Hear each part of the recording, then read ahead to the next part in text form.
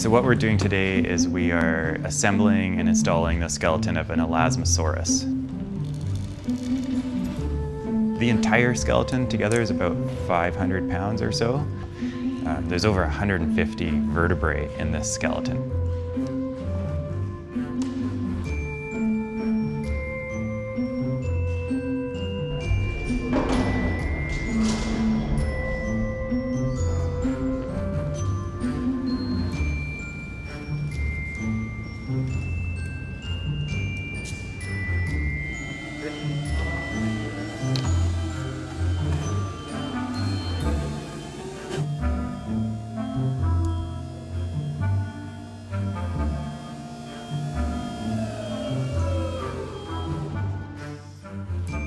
So this particular skeleton, it was found in Kansas in, I think it was 1868, by a paleontologist named Edward Drinker Cope.